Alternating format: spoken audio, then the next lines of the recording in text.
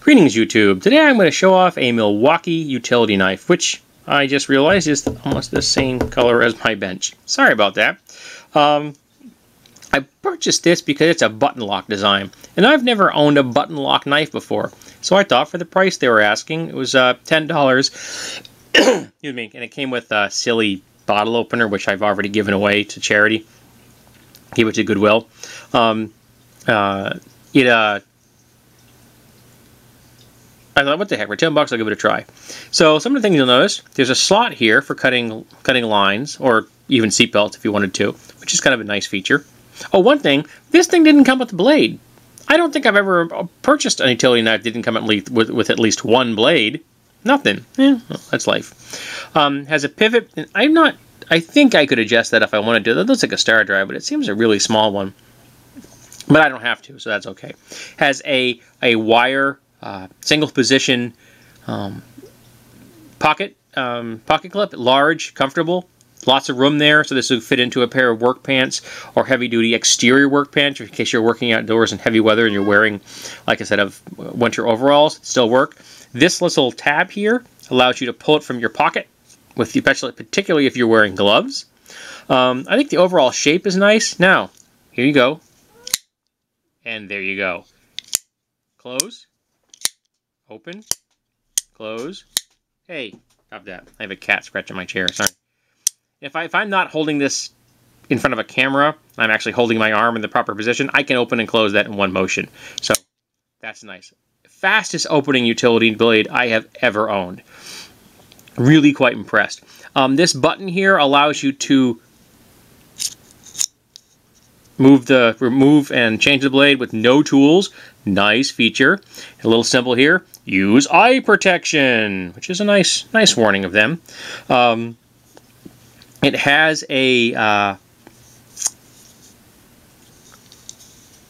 nail nick. I'm not really sure why it has a nail nick. I guess in theory, if you'd unlock it and do it that way, but who the heck's going to do that? And you just push the button and flip it open. Now, in case anyone wants to see how see that button lock? Push it in. Now I'm going to close it, and then you're going to watch it pop into position. Ready? There you go. Nice design. One of the things I like about this button design is that's the only amount of space this thing takes up. It takes that little spot in there. There's a spring in there, so overall it takes very little real estate in the knife itself, but it's nice and solid. There's a little bit of play, but again, this is a utility knife. It's not made to the highest standards, and that's okay. These nice finger choils are very comfortable. Gives you a very firm, secure grip.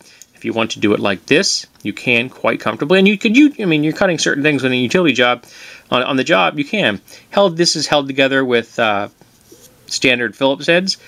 I don't see any reason to ever take that off, but you can. Now, one of the things you will note on this, I almost want to use the liner lock, I'm so used to liner locks. The slabs are different widths. I think if this slab had been the same distance as thickness as this slab, you might have slaved a little weight, but that may have been something to do with the button lock. I'm not 100% sure. Again, this is a Phillips head in case you'd like to remove the pocket clip completely. Enough attention to work on pants, not a problem, or even a jacket pocket. A lot of guys wear, over jackets at work that are made out of canvas, things like that, so that's going to work quite well, or heavy denim. So overall, I was quite impressed by the quality of this Milwaukee utility knife. It opens incredibly fast, and it closes just as quickly. So if you're on the job and you need a knife that you can take out of your pocket, open one hand quickly enough, cut something, put it back in again, this is definitely something I think you should consider. I had never purchased a Milwaukee utility knife before, and I'm glad I did. It's a nice quality device. It's definitely going to be one of the tools I grab on a regular basis out of my toolbox.